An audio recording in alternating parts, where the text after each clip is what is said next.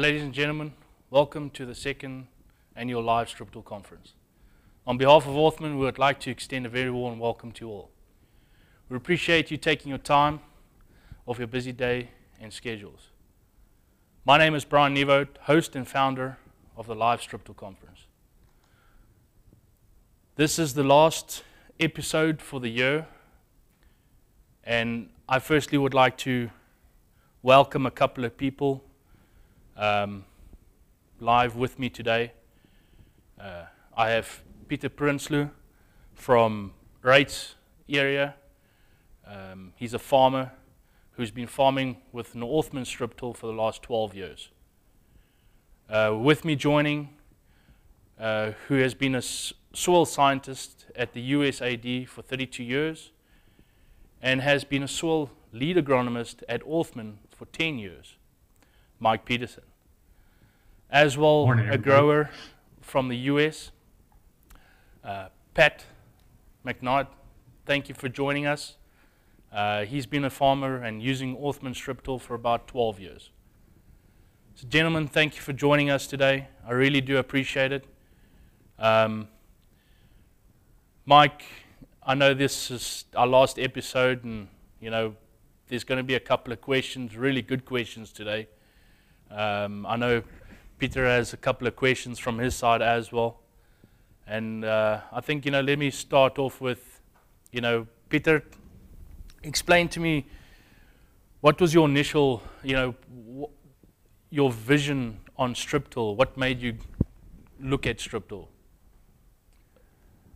Thanks, Brian. It's a privilege to be here.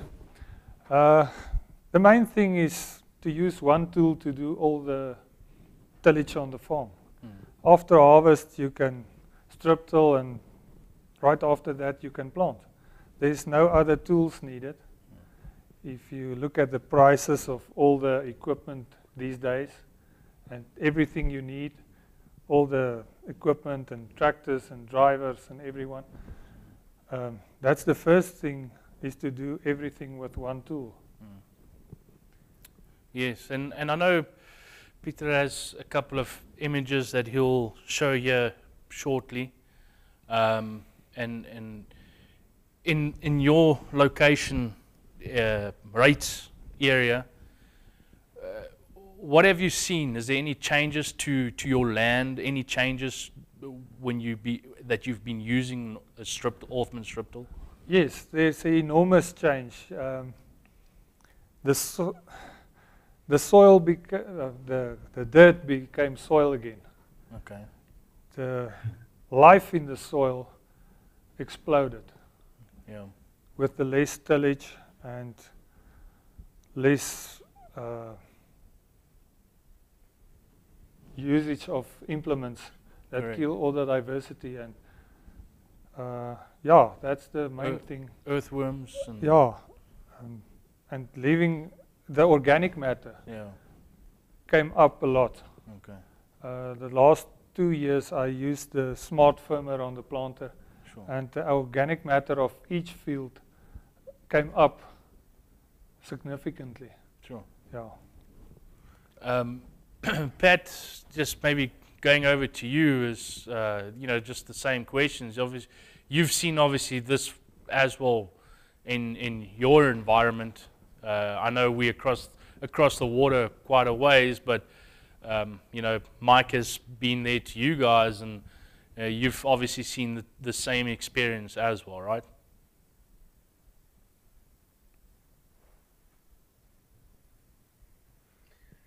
I guess for us, the first reason to head in the strip till direction was efficiency. It was just taking us too much time to get over the acres, to get the fertilizer put on and get ready to plant. And so running over about 1,400 acres with a few of us on a part-time basis, basically, efficiency was a big thing to us. Going forward since then, there has been a very noticeable and appreciable change in the way the soil functions. It's much healthier than it was once we started this process. It's taken poorer parts of the farms and evened them up with the better parts of the farms. We have less areas that drowned out every year. So all in all, it's made us more efficient. It's made us more efficient with the fertilizer in the volume that we put on, and it's improved our soil conditions, which really, in all honesty, took a period of about 3 to 4 years before we really started to see the those types of benefits. But since then, soil health has improved, our efficiency has improved, and the bottom line has improved. Yeah. And what type of crops do you guys, the main type of crops that you guys use in that area? Hybrids? Corn and soybeans. Okay. And Peter? We have the same. Is it? Yeah. Is there any specific hybrids that you guys, or just the standard? No. Okay. It's just the standard. Yeah. All right. I think Peter has got a couple of pictures that he wants to share with us. He can share with us and just talk about. Peter, maybe you can just explain a little bit there. That's only a picture of corn emerging at exact the same time. And that you can only get with a precise seed bed. And you can see that each kernel emerged within 12 hours. Sure. And that is the key to good yield. Correct. And the row spacing, there's no late emerges or anything. No. We have a little bit problem with following the strips because I'm not on RTK. Okay. So you have to drive the tractor. I'm the tractor driver that plants, and my brother is driving the strip till. Yes. So at the end of the day, you're tired because you had to concentrate to plant straight. Yes. And especially on contours to stay in the strip.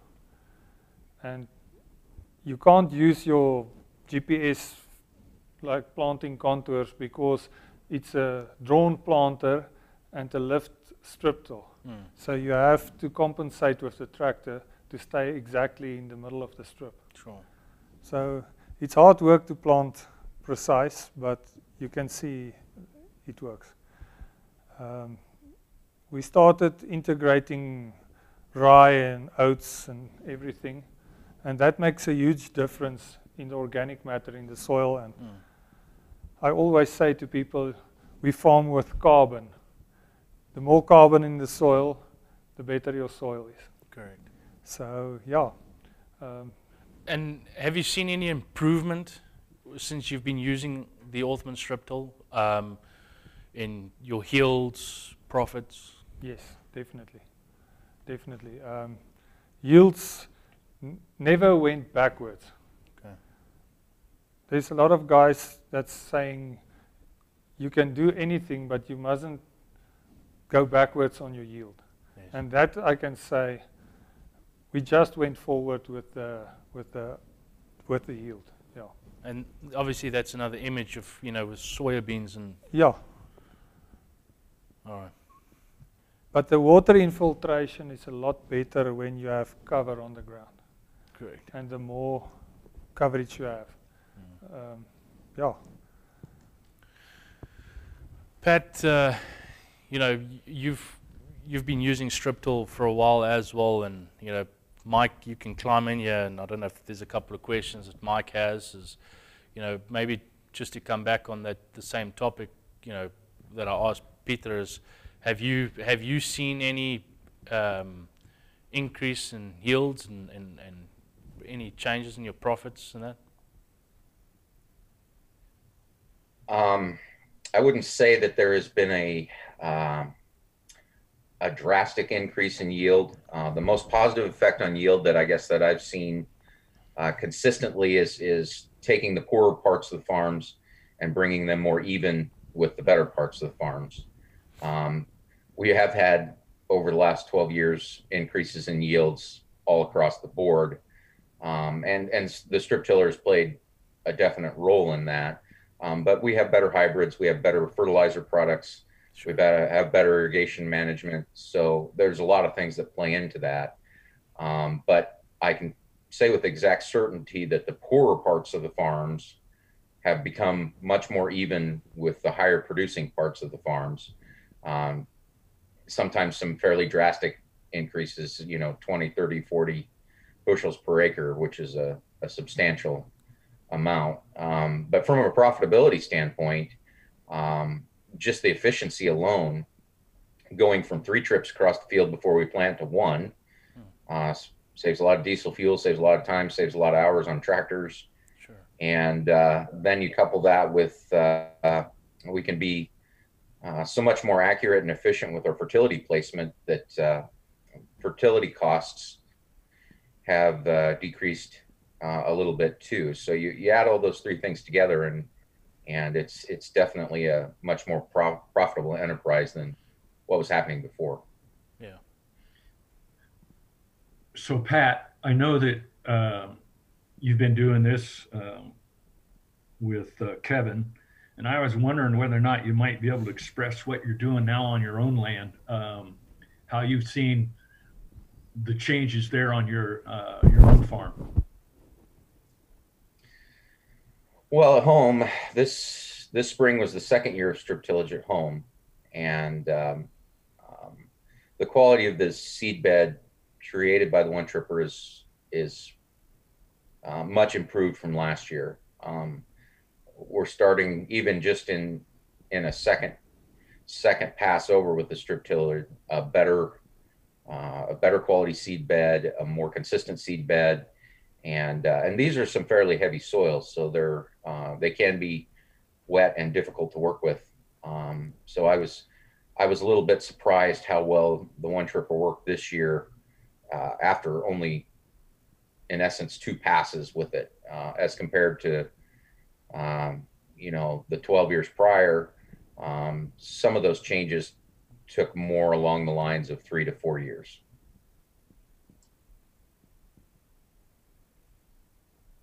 So Peter, do you happen to have, it appears from your pictures that you have some fairly sandy soils, is that correct? Yes. Yes, we have sandy soils, but not as sand as the most people. But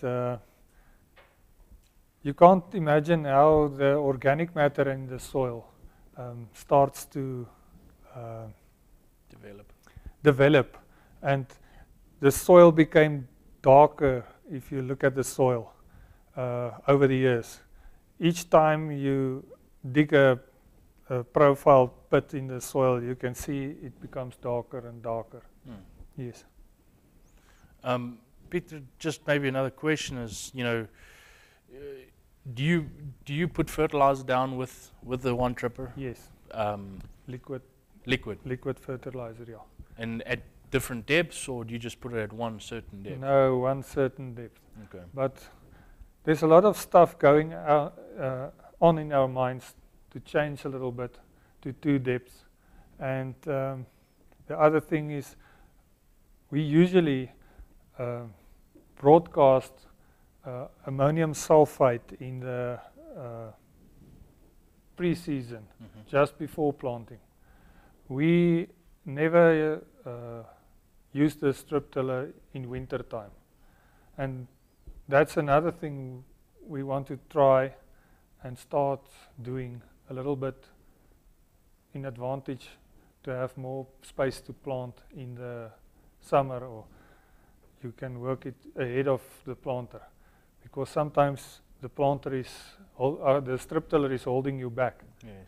You can plant a little bit faster if you do it just the planter following the strip till at the same day. Correct. Yeah. Yeah.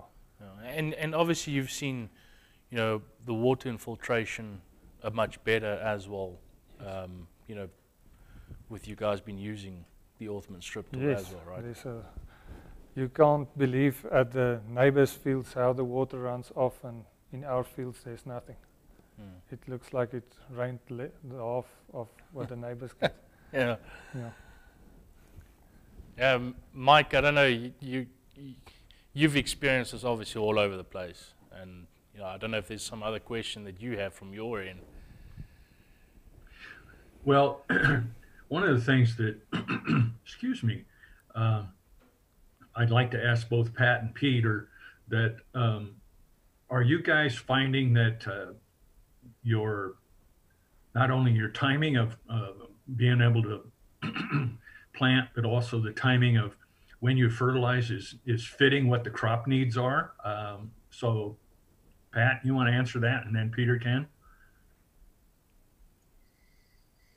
Well, that's the goal. We live in an area that can get kind of wet in the spring, and we strip till in the spring, and so that can be pretty challenging. But at the same time, like Peter had mentioned, there's a lot of times that the strip tiller and the planter are in the same field. They might only be 2 or 3 passes apart. Whatever is necessary to keep both operations going. I would say by switching to strip till, we've rethought basically every portion of a fertility plan and basically reversed a lot of things we did in the past as far as nitrogen management, phosphorus management, potassium management, and that all boils down to the efficiency end of it. By placing the immobile nutrients with the strip tiller, you can cut those costs fairly substantially in a shorter period of time, and it also allows us to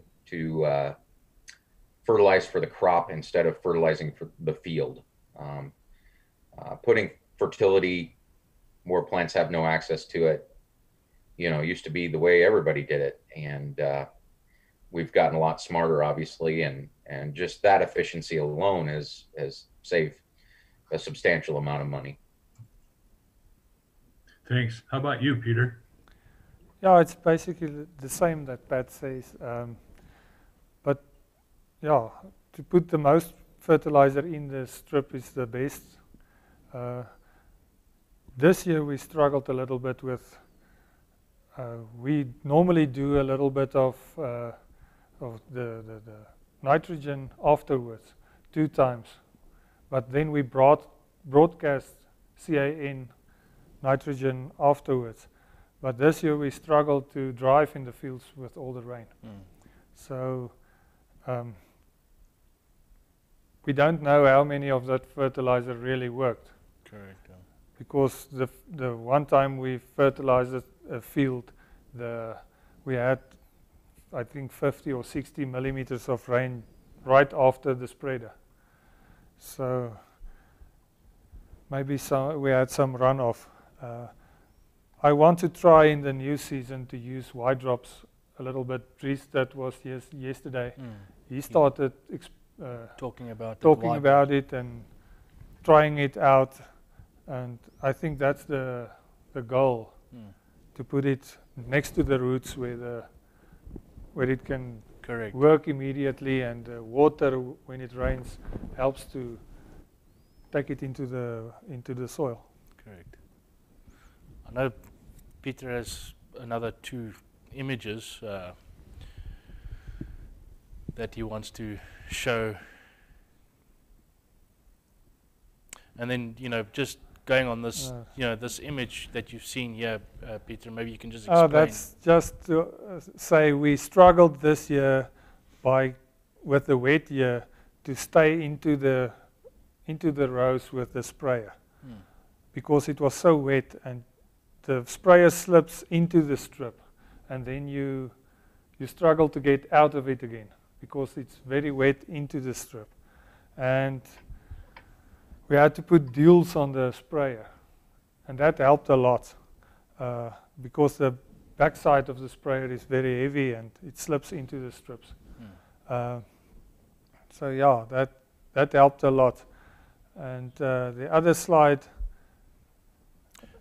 And what is your population, if I may ask? What was the population that you planted there? 250,000 plants per hectare. Yeah. Do you guys plant about the same, Pat? Obviously, it'll be different in acres. It's about 100,000. On soybeans, it varies, probably anywhere from 140,000 plants per acre to 175,000 on average. Okay. And you guys, have you had the same where the sprayer, comes into the strips in wet seasons?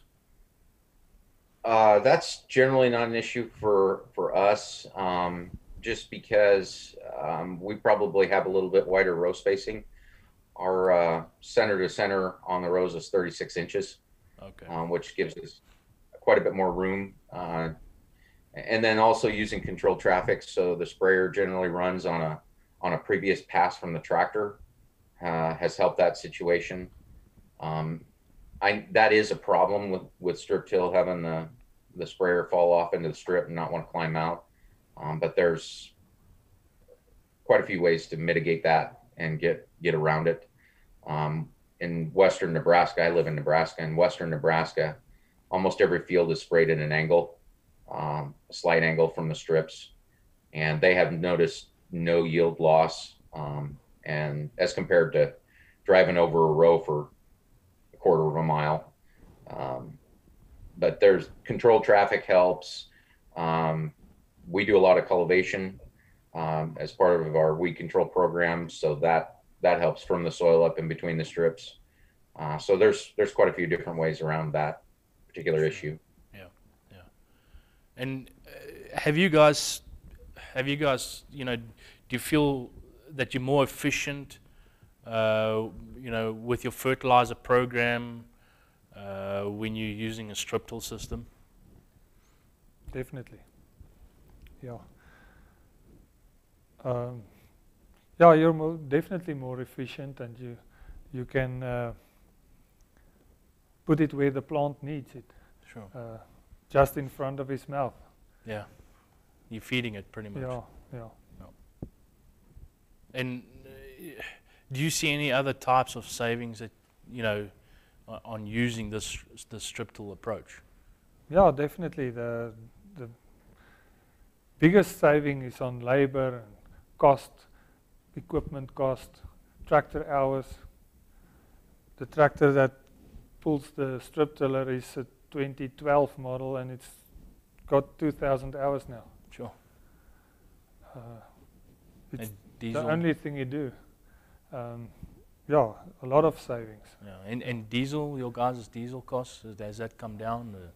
I think it's about half, yeah. Sure. And you've been doing it for 12 years? Yeah. 11, 12 years? Yeah.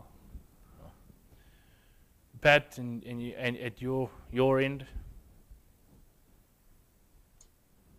Similar. Our fertilizer efficiencies on immobile nutrients have probably equated to somewhere in the neighborhood of a 20 to 30% savings on cost per acre, and then you couple that with the hours on the tractors.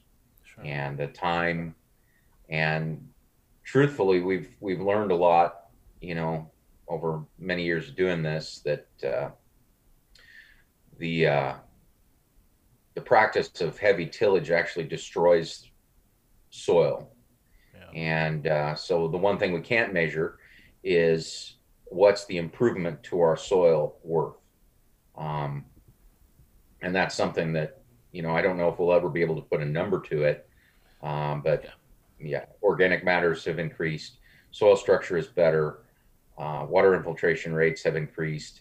All these things coupled together make for a much healthier soil environment. And I don't know, that's probably the one thing we won't be able to put a number to as far as increased profitability. The soil is definitely more efficient, and that's a big part of it that we probably can't measure. Yeah, no, definitely. Mike, I know we're coming to the end here now, and I don't know if you maybe have a question or two on your end before we close off this day. No, I have a couple comments. I know that from the pictures that Peter has shown, that you can tell the plants are a lot more robust. They appear that they have really good color. So that tells me that even though it's a little not measurable, but color does tell you whether or not the plant has done a good job of taking up its nutrients. It's somewhat subjective, but as you look across this soybean field, that the picture that's on the screen right now, boy, those are neat and clean and uniform, and they're doing a really good job. Have you noticed, first to Pat, have you noticed in your soybean fields the later pod development has really improved? And Peter, then you can answer that. Yeah, I mean, we're producing higher bushel soybeans now than we ever have in the past. I don't know how much of that we can equate to the strip tiller, because we're doing so many different things now than we used to on soybeans. We have better varieties. We're using fertility on soybeans, which nobody used to do.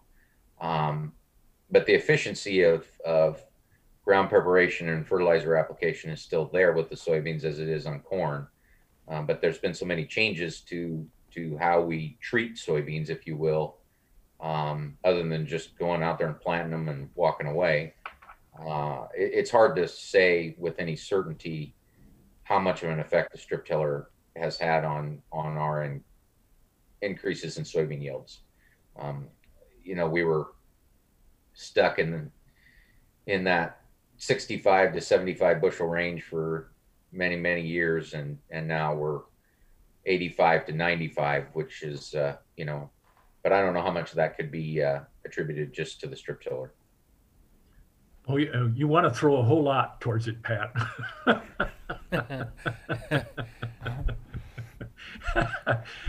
Peter, for you, what have you noticed in your soybean yields? Have they improved over the last 5 years? Have they improved significantly for you? Mike, yes, I think they improved a little bit. But the last few years we struggled to plant in the perfect planting window. Our seasons are late. Each year the season is late, and this year we struggled a lot because we started wet. The soil was wet from the winter, and then when the first rain came, it kept on raining. Yeah. And we struggled to plant late. But yes, there's definitely late pods developing, and I think there's definitely an increase in pod development, like you say, in the strip till system.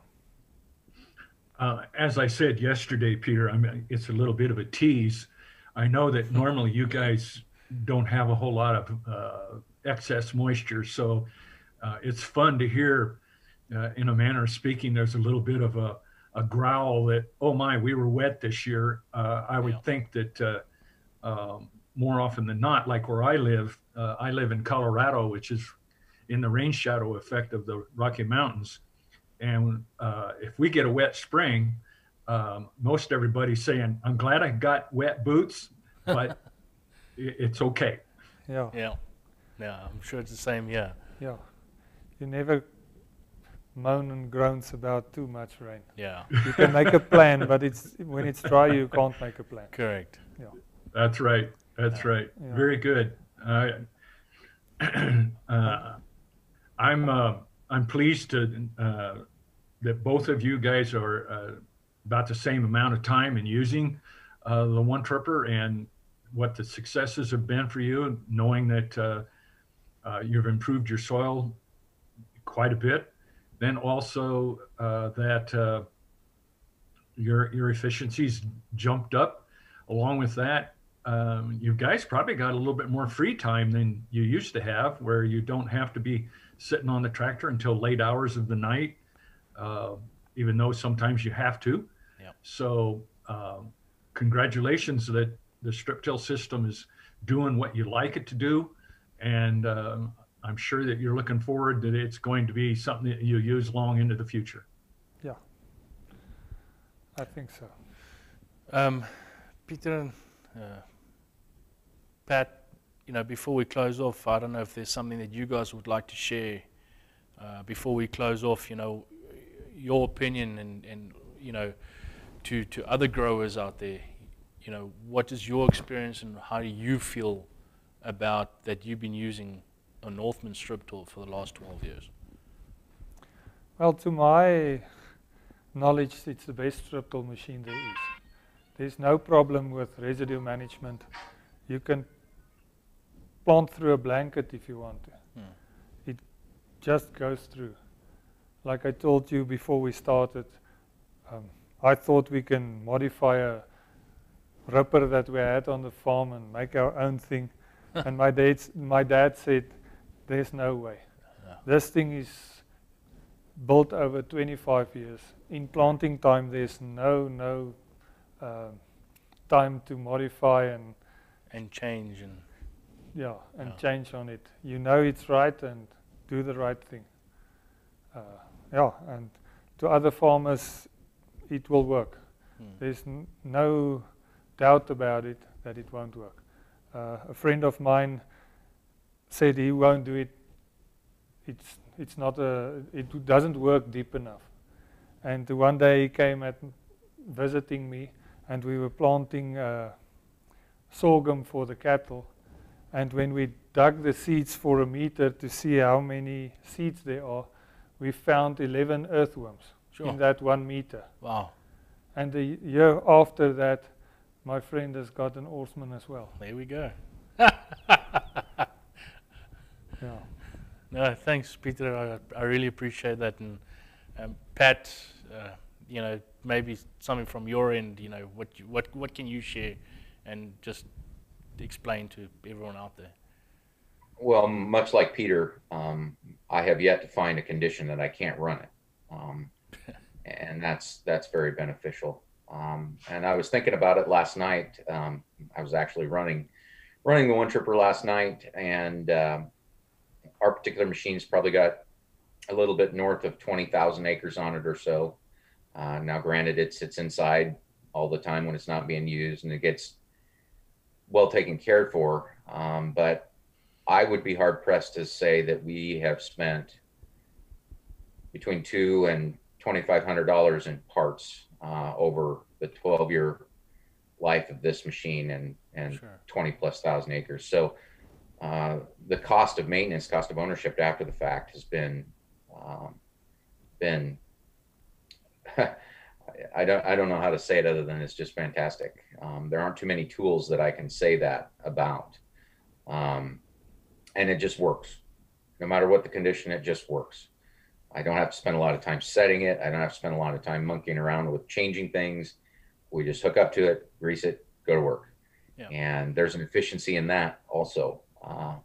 So it's been a great tool. It's been a durable tool. It does everything we want it to. And I've told a lot of people, you just pretty much have to pry it from our cold dead hands. Is the way I would look at it. Gentlemen, thank you very much. I really do appreciate the time. Mike Peterson, once again, thank you for this opportunity to be live with us, and just given your experience, 42 years being an agronomist, maybe a bit longer than that. Yep. So I do appreciate it. I'm sure everyone else does, all the information that you share with us. And, before we close off, please feel free to comment, like our page, share it. And lastly, thank you to Pro Agri, Lazar, the audiovisual guys, and as well for Johnson's workwear clothing. I really do appreciate everyone's support this year, and let's hope it's going to be a good season for you guys in the US and for us here in South Africa for the year ahead. And I wish you all well, and we'll see you guys next year in the 3rd season. Thank you very much. Out here, when you've got a problem, you need a solution. And when there's a need, there's an opportunity. This farm has been here for over 50 years. Orthman Manufacturing started on this land, in this barn, and with one man convinced there's got to be a better way.